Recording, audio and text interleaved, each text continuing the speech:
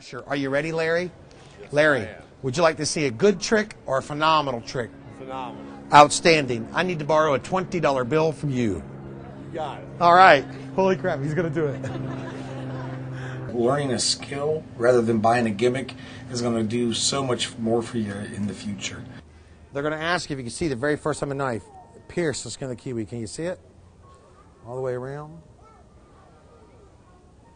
We're going to talk about different means of switching fruit and money and things like that to be able to do the bill in lemon, bill in kiwi, bill in banana, bill in orange, whatever you want to do. I've tried to simplify every method that I've found over the years because, well, I'm not a very complicated person, and I don't believe good magic should be complicated. You check the knife. You can see the very first time the knife pierced the skin of the kiwi. Last and certainly not least, your friends are going to say to you, there is no way in this world that was your $20 bill on the inside of that kiwi. Except you would know it was yours, how and why. Wrote your name on it, right?